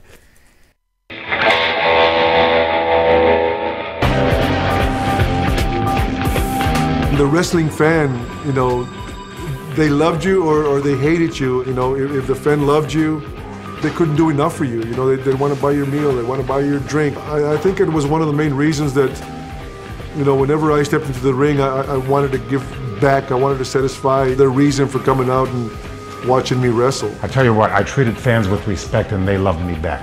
Whether I was a heel or a babyface, it didn't matter. I learned right from the get-go with my parents that was to appreciate every single fan that you got, everyone.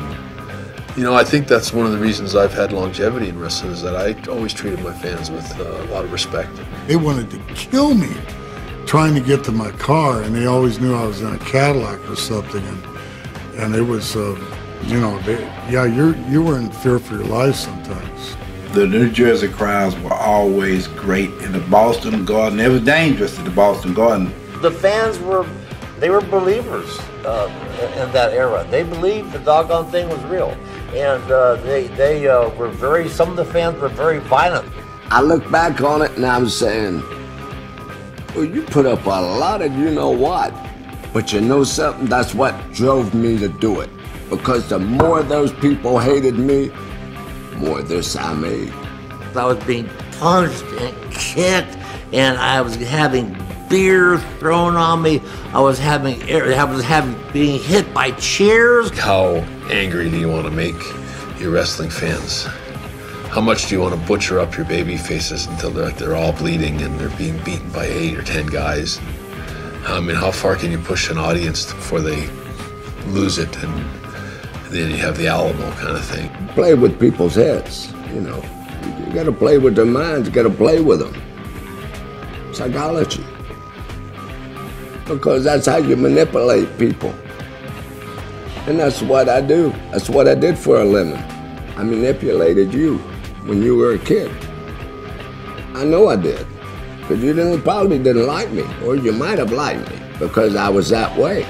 And a lot of people did. A lot of people didn't. Thank you for the living I made at it, people. You were very good to me.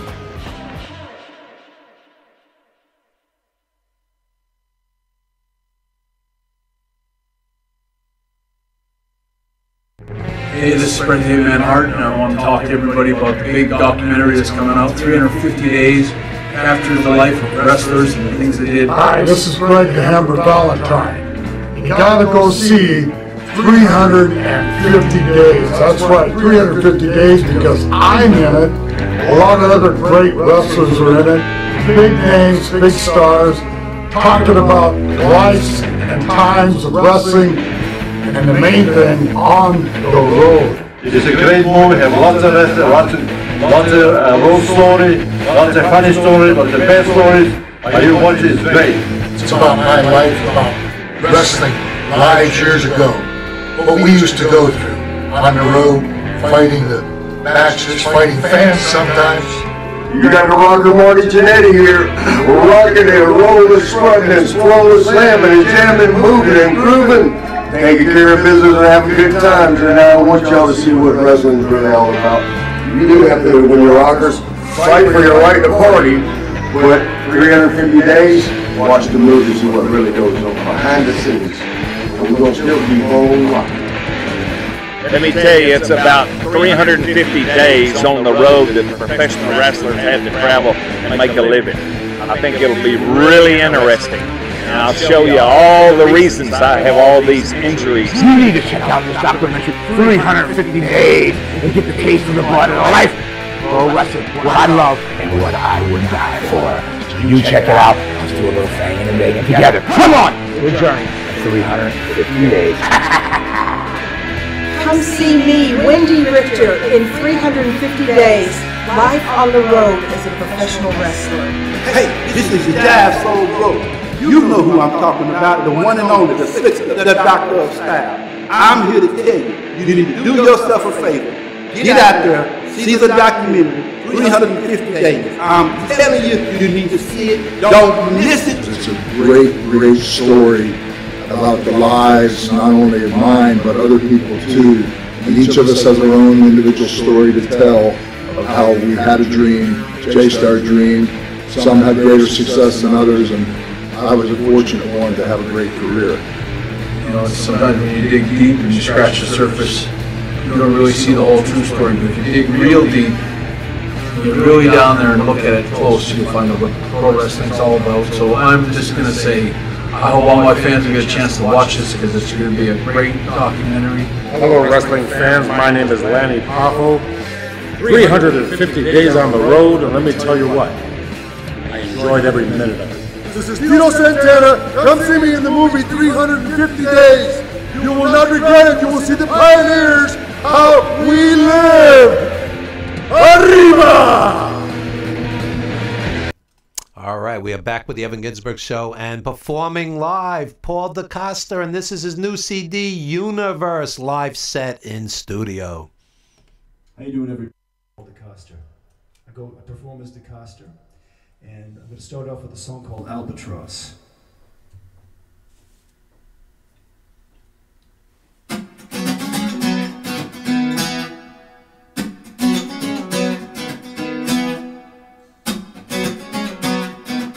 Everybody's got a shadow that follows them around. I pretend not to notice when I wonder why I'm down. I see your horizon just flying that way. I could be on that flight if it didn't get in the way. Albatross, you're the boss. Albatross, I've got nothing to say to you.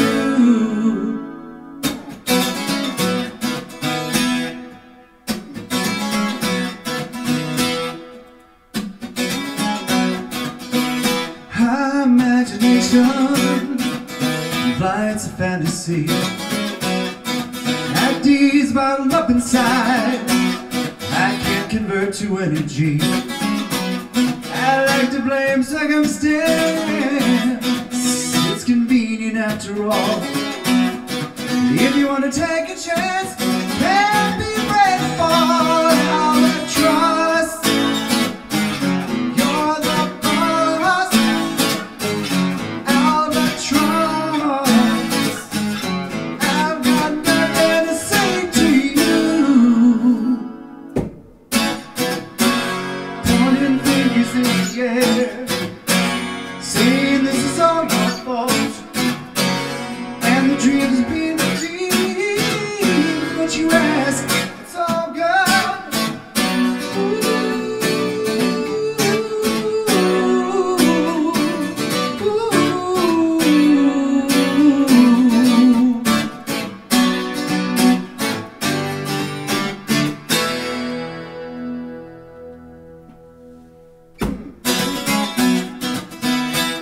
look beyond yourself.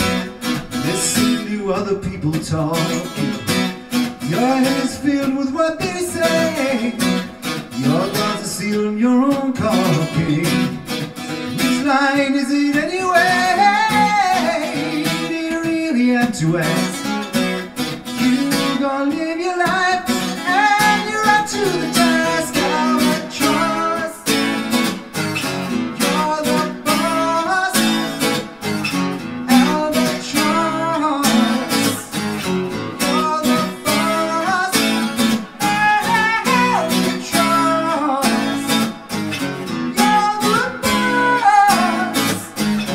Albatross, I've got nothing to say to you. I've got nothing to say to you. I've got nothing to say to you.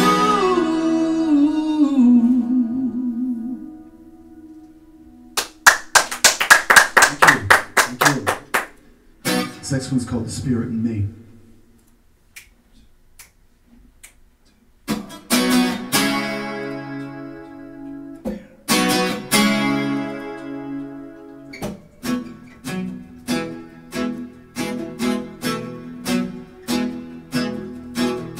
Well, people see me walk the streets alone. The expression on my face is stone. I got shades to hide my eyes, 'cause I know how this world can scrutinize. Well, some have pity, some have scorn. Give me the evil life of being born. Don't think for me that I lost my way, 'cause the spirit in me will guide me all my days.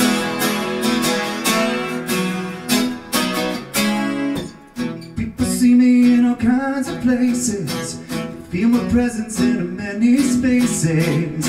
Lots of people follow me around. Swear to God I'm no publicity hound. They want a piece of what I got inside. I'm a cocky for taking stride. Some of you might say you want some of that too.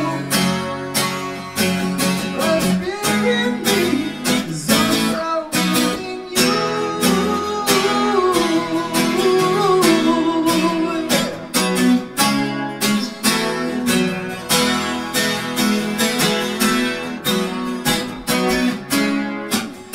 Everybody needs love, that's a fact. Some people hide it behind an act. You know you can be attacked for the love and all you got. There's no such thing as a have not. If you want your soul to be saved.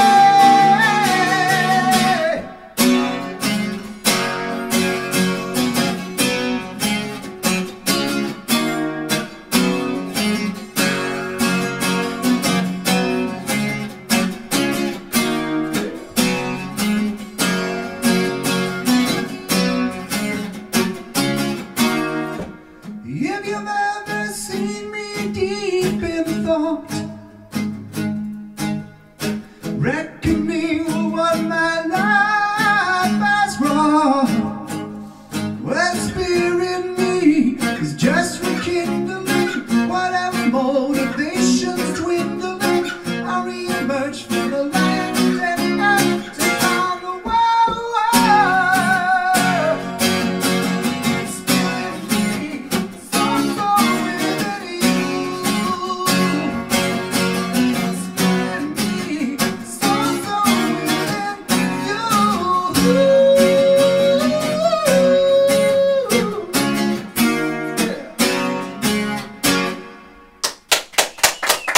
Thank you very much. Thank you. Thank you.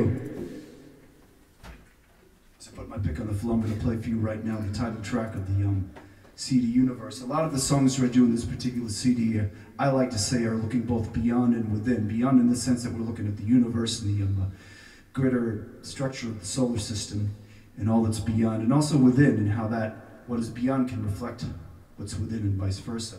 This particular song is inspired by the idea of an astronaut seeing Earth's orbit for the very first time in the flesh. After all that training, you know what training astronauts go through and whatnot. So this is from that perspective.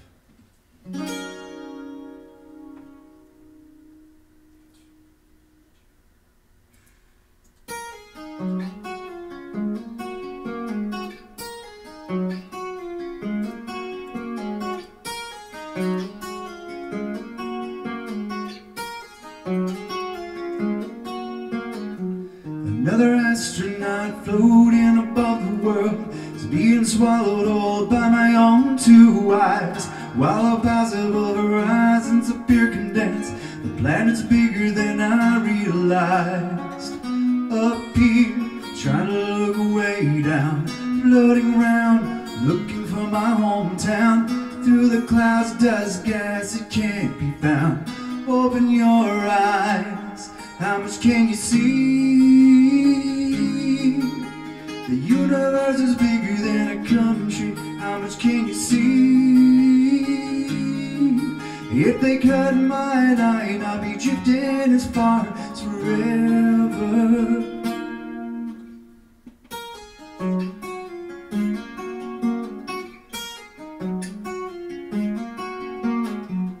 Like a baby afloat on helplessly, trying to put my feet where I think they ought to be.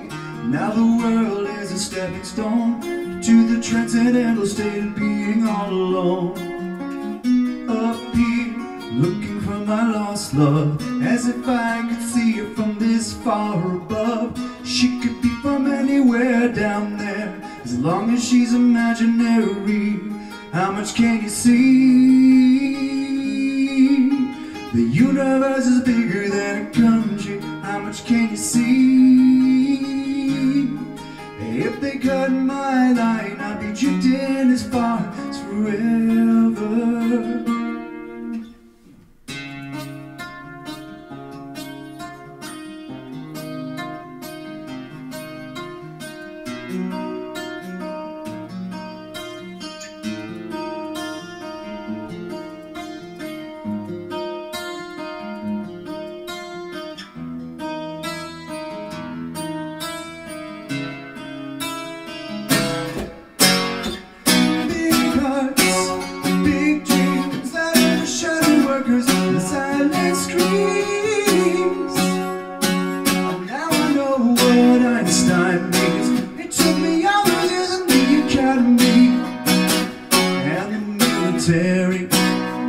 Just to get to the place where he was the moment he was born.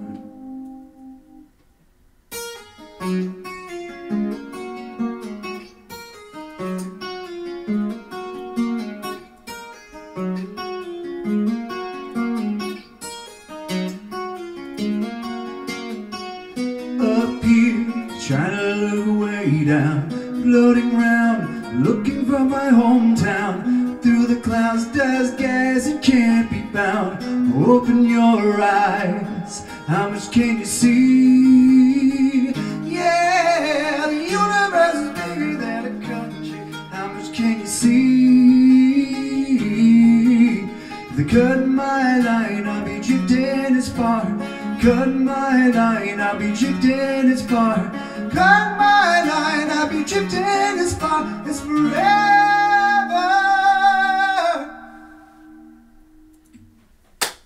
Thank you very much. Thank you. Thank you so much. I'm going to do a couple more for you right now, both of which are from the new CD, Universe.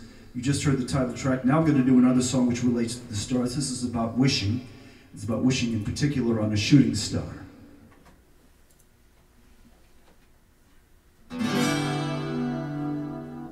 Just a minute to tune, ladies and gentlemen. I want the very best for the people out there in Village Radio. Come on, strings. Oh, that's not good. That's not good. Oh, I like children sometimes, these strings. Okay, here we go. Shooting star, folks.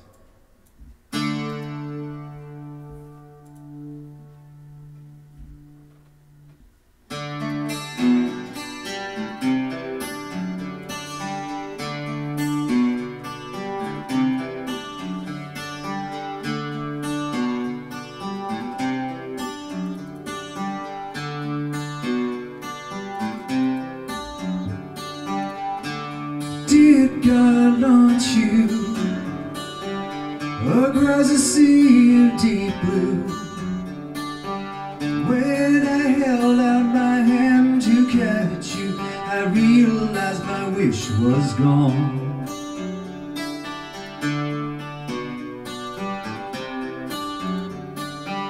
I see star. I wish you'd come down to earth and be my girl.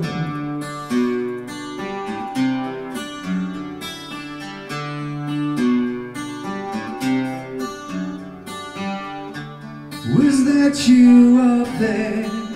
A bombshell bursting in air.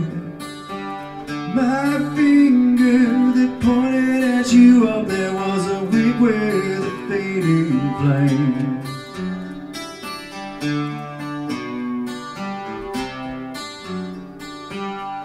I see you passing by like a shooting star.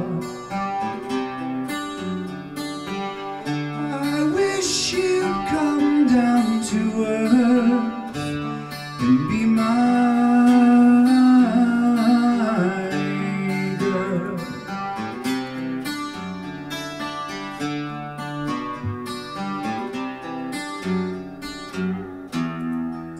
You convinced me people can fly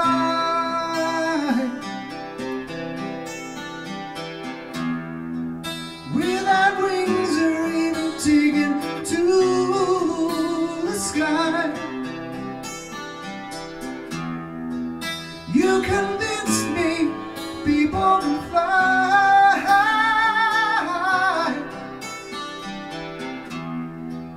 without wings or even taken to the sky.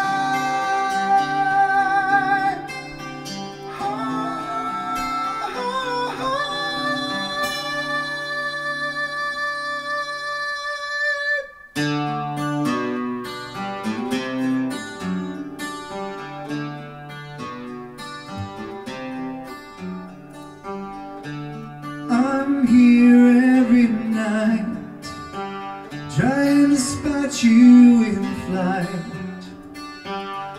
What good are you for if you won't land on me like a meteor?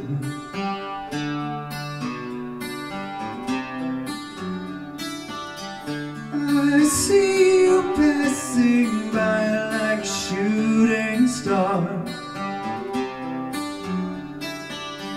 I wish you'd come down to earth and be my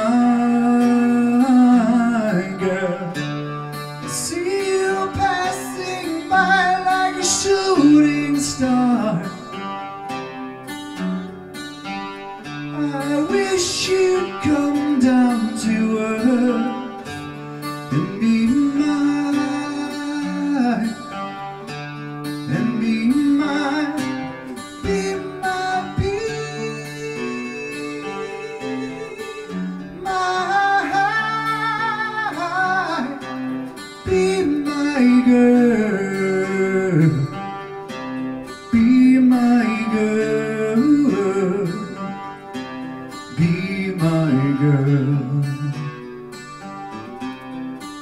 my girl.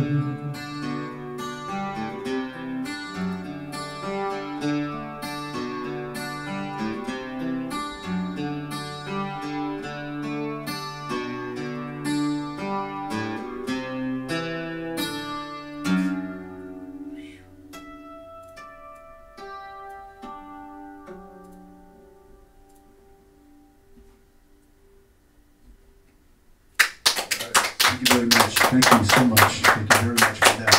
And thank you very much, Evan Ginsburg, for doing such a wonderful broadcast. And congratulations on your new studio. It looks gorgeous. Thank you. Thank you. One more? Yeah, please. Okay, great. So this is the last song on the album, and just to let you know, the personnel on the album are Rich Culsor on percussion, who hails from Forest Hills, Queens, and I hail from Forest Hills, Queens. exactly 70th Road, just off of Queens Boulevard. And on this particular track, as you hear it in the album, Denny Bonet, famous violinist who just played Carnegie Hall recently, she plays violin on this, and the producer of this is a woman named Denise Barbarita, and she's also the engineer. And this is a studio which she and her husband Rich co-own together, called Mona Lisa Studios, which is in Long Island City, Queens. So if you want, anybody that you know is a recording artist, of any stripe and want to have Denise produce your album. She does a great job. In fact, I should just plug that she recently engineered a Grammy Award-winning album for Best Children's Album by Lucy Colantari called All the Sounds. She just won that this year. And so that's to her credit, and they're located at MonaLisaStudios.com. This is many ways to celebrate the holidays. My name is DeCoster.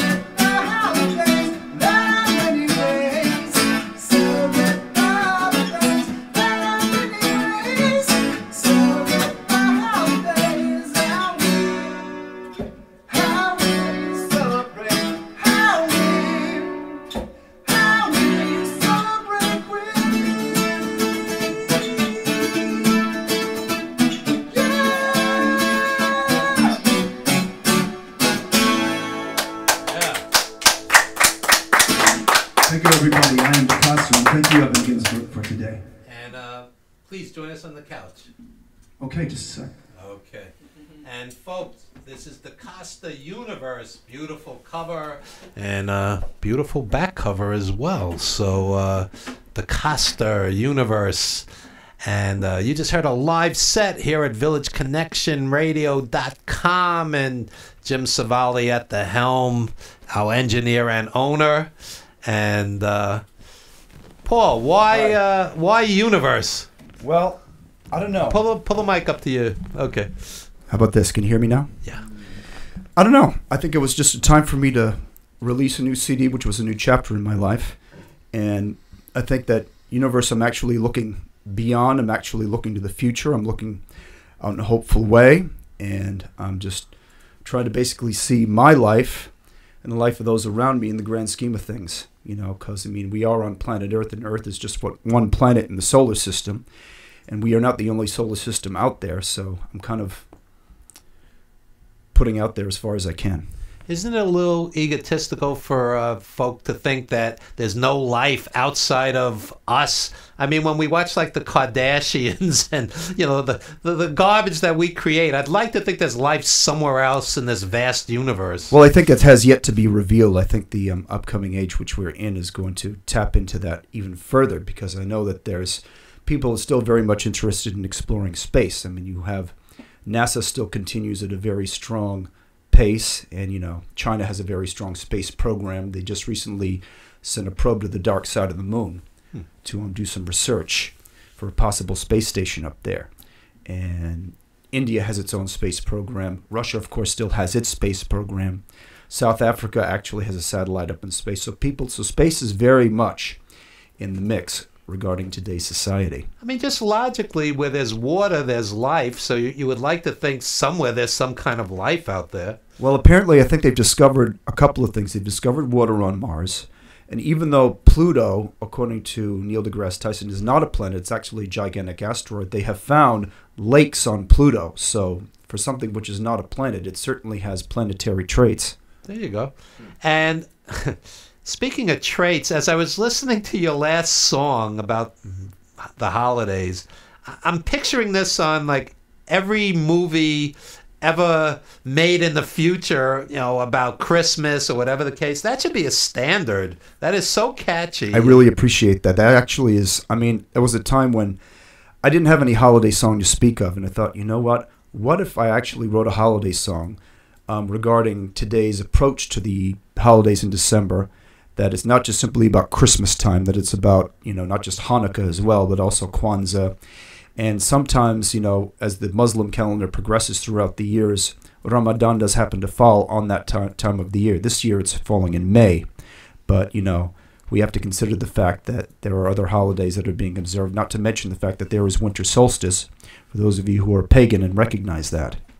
Yeah, I would think that song would work in any movie, TV show, commercial, for any holiday. I mean, it's so catchy and so well done. Seriously. Well, you know, I mean, I hope you put that out there, because I would love for that to be for people. One of the things I really aim for as a songwriter is for people to actually sing along and really kind of like get the melody in their head, and something which they can kind of hum along as they're trying to spice up their day or just trying to reflect on their day. And if one of the songs I've written falls into their soundtrack and helps them get through the day, then I've done my job as a songwriter, as have many others who, you know, compose with that intent in mind.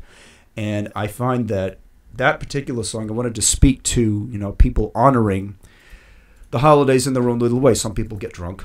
Some people don't want to drink at all. Right. Some people want to, it's often, I mean, oftentimes we're spoon-fed a lot of the Christmas narrative, although now I think that as the age is changing, and, you know, as the civilization we're in gets a little bit less Christian-centered as we come to know it, then we can appreciate the fact that we don't necessarily have to grab those sweet treats. Or, and I will say this, I do feel that there is such a thing as Santa Claus, because like Christ consciousness, everybody's Santa Claus. How does Santa Claus deliver all the presents around the world in one night? There's a Santa Claus in every family. There you go. That's true. That's my justification for the belief in Santa Claus. Yeah, that makes sense. I mean, if you're looking for a magical man falling down the chimney with a white beard, well, that's just one particular image of it, you know? I mean, there are many images of it. I like when stupid criminals get stuck in chimneys trying to rob the house and they have to call the police. You ever hear those stories? Oh, well, you know, I wouldn't be surprised. No, that's I wouldn't really be happened. surprised. That's really happened. I never saw Home Alone. That didn't happen in that movie, did it? Yeah. I know they had a Home Alone Christmas. I think they made 2 other movies besides that. Yeah, it's like you're a pretty dumb criminal if you're getting stuck in chimneys robbing houses. Well, criminals are just usually quick. I don't think they're necessarily the brightest bulbs in the shed. It really That's depends. Right. That's right. So, what do you consider some career highlights? A career highlight, I would say, is I got interviewed by WHUD over in Peekskill, New York. It's a station which is in the Hudson Valley, and there was a show called the Hudson Valley Artist Spotlight. I'm not from the Hudson Valley, but I perform there pretty regularly at places like Peekskill Coffee House. I've played at Rock de Casbah in Saugerties, New York. I've played over in Schenectady, New York. I'm going to be playing in Albany at the Savoy Tap Room on June 1st at 9 o'clock p.m. So since I'm there pretty regularly, I submitted some material to Andy Bale, who's one of the regular disc jockeys there, and he gave me an interview. Wow. And it's on record, too. If you want to go to it, you just go to WHUD.com and look under Andy Bale and look under Hudson Valley Artist Spotlight, circa 2018. And sure enough, lo and behold, you see DeCoster, and for that it was Walking in the Sun. That was the previous CD. I think I actually was on the broadcast last year, and I gave you a copy of that. Well, this is pretty much the direction I would like to take my music into, something which is a little bit more of a spiritual nature. That's great. That's great. And tell us about some of the songwriters that have influenced you. I don't know where to begin. If you're talking about right off the top of my head, Todd Rundgren is a big influence. Oh, yeah. Hello, It's Me. Well, not just simply that, but also Can We Still Be Friends, and also Hideaway. And he's also a brilliant producer and arranger. I mean, he might not necessarily be... Some people have mixed feelings about what he's like to work with, but I think he really genuinely inspires many people. He just recently did a Berkeley commencement address at Berkeley College of Music in Massachusetts. What do you think of Dilford and Tilbrook from Squeeze? Those are like perfect 3-minute pop tunes. That, you just named one of my influences right there. They're like the Beatles for the punk era. Yeah, great. Another major influence, I mean, a lot of influences I get are actually from British pop music, like XTC, who are very Beatles influenced, but they have some brilliant songwriting. And a lot of my songwriting, I think that's pretty much like in the DNA. Also, the progressive group Rush, I listened to a lot of their stuff. But I also didn't just listen to that. You know, growing up, I listened to WABC, and they had a mix of both R&B, disco, and rock and roll. So they played Cheap Trick and Rush in one hand, and they played Teddy Pendergrass, and they played Dionne Warwick, and they play the Tramps' Disco Inferno. Yeah. They played the Village People. Yeah, in the old days, it wasn't as restricted. Stations would play. I grew up on Frankie Crocker on WBLS, and Frankie Crocker would play everything. Well, I just recently Facebook friended Jimmy Fink, who used to be a disc jockey for WPLJ back when it was a rock station, as it were. And I remember it changing format over in 1982, but they still kept on, as Jim Kerr did, on a light FM station. And a lot of the DJs I grew up with were Jim Kerr, Carol Miller, Jimmy Fink, Tony Pigg, Mark Coppola, Pat St. John. Oh, yeah. I mean, that because I listened to PLJ a lot, but, you know, every once in a while I would just get bored of all the hard rock because they play the same songs. All these radio stations would play the same stuff that they were programmed to play. So I would change the station. I'd listen to Kool and the Gang's Too Hot like on another station. And I like Kool and the Gang. I actually saw them live at an AIDS benefit back in 1995. They were great. There you go. I've seen them several times. I'm going to see Al Green next weekend. Yep, he never gets tired. I have tickets for Zap. You know Zap? I don't, actually. Roger Troutman. Roger Troutman was the leader. He's gone now, but a tremendous R&B act. And also Nona Hendrix. Well, you know, I want to name some artists which I think I really enjoy these days. I like Rihanna. I do like Walk the Moon when I've heard of them. I like, who else do I like? I like H.E.R. Her. She's really good. She's opening for Erykah Badu. She is over on May 11th, but I'm not going to be able to be there. I'm playing a music festival in Tacoma Park, Maryland on that day. Really? Wow. Yeah. So I'm getting around as far as festivals are concerned, and I intend to really tour pretty heavily with that CD. There you go. I'm also playing at the Jersey Shore Festival on May 18th. That's going to be at a club called Santeria, which is over in Seaside Heights, New Jersey, the home of Bon Jovi, at 5:15 p.m. I don't have the addresses of yet, but if you check my website, decostermusic.com, I'll have all the information up there. Any other social media or anything you'd like to plug? Yes, you can reach me on Instagram at TigermanPCD. That's TIGER capital P capital C capital D. And I'll have pictures there. You can catch me on Facebook at facebook.com/nomessingwithspirit. And also on DeCostermusic.com as well. So there's that. I have a Twitter account, but I don't usually pay too much attention to it. The one I pay most attention to is the Instagram, because I like the idea of telling stories and pictures. There you go. And we are honored to have you in studio. That was a beautiful set. Thank you very much. I appreciate you having me here. You're always welcome, and bring some of your musician friends the next time. Well, I see that there's enough space to have a percussionist in here, so the next time I do a showcase, I want to make sure he comes, because he's right in Forest Hills. And I mean, if you like what you heard today, wait till you hear me with this guy, Rich Kulser. He's a dynamite percussion player.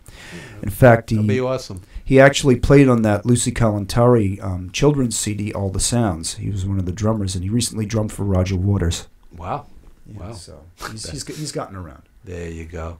And I just want to remind everybody to check out 350 Days. Yours truly, the associate producer, Bret Hart, superstar Billy Graham. Check out our merchandise, 350 Days, themovie.com. And I'm not getting naked. It's the T-shirt.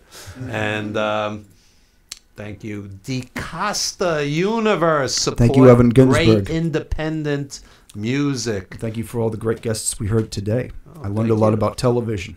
That's right. That's right. Erica A. watches more TV than any human being in the world. Nikolai White, wrestler. John Arezzi, wrestling historian. Can I say something, Sure, actually? absolutely. I'd like to see a movie where The Rock plays the magnificent Morocco. I love Morocco. Morocco was great. But you imagine him actually playing that, where he's like fighting his father, Rocky Johnson? Because I remember I was a big fan of Rocky Johnson growing up. Really? I was. I liked because he had a very special move. He was a gymnast, and what he would do was a boxer. He would he was an all around athlete, and he'd just basically take you and he'd do like a little backflip right from the top of the ropes. I think Morocco was one of the all-time greats, and not only was he a great wrestler, he had unbelievable charisma, and he was a great talker. Well, I mean, I loved it when he would kind of like badmouth Rocky Johnson. He was pretty funny. Yeah. Yeah, Morocco was great. And you're great. And we just want to thank Jim Savali, as always, for the forum, Village Connection Radio. And there's very few shows that will mix wrestling, TV, and great music. So thank Eclectic you, Jim. is best, right? That's right. That's right. The Costa Universe. And where can they buy this? Well, right now, I'm going to be putting it available on Spotify very soon. I mean, you can see me at shows, and I will have it available. And I've got a special offer for about the price of $12. That CD will be available, and I will have as a free, that I can give for free, the previous CD which I made, which is Walking in the Sun. So you get two for the price of 12. There you go. There you go. So that should about do it, folks. This is the eclectic mix known as the Evan Ginsburg Show. We will not be on next week because there's a telethon at the station. Jim, why don't you tell us about that? It's for Renee Marie Strokelock. It's her 5th annual telethon. Second one we're doing. Yeah, it's to build awareness and to help stroke victims, and that's all day next Sunday, all day. So I will be back in May, folks, and that should about do it. Thank you. Thank you very much. Costa Universe. Thank you very much, Evan. You got it. You got it. We'll see you in May, folks.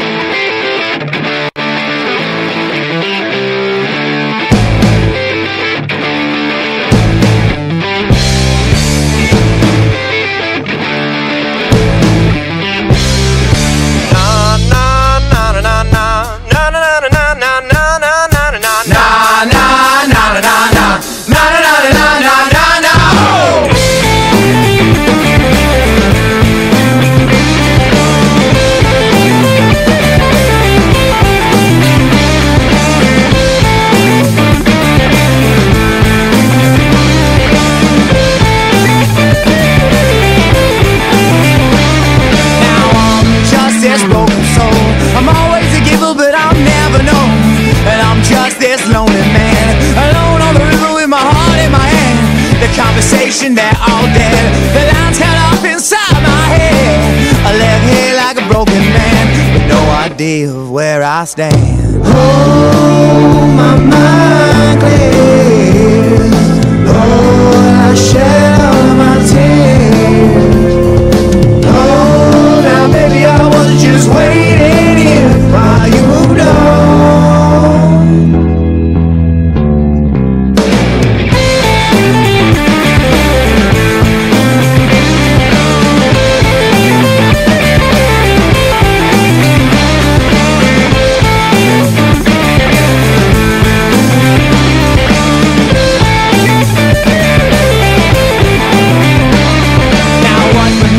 This tattered soul is something I've always wanted to know. This whole sense of security, this newfound freedom you kept from me. The sound of all your loaded guns, this outbreak war has just begun. The sound of all your loaded guns, this broken man has already won. Oh, my mind clear. Lord, I shed all of my tears. Oh, now baby, I was just waiting here while you moved on. Na na na na na na na na na na na na na na na na na.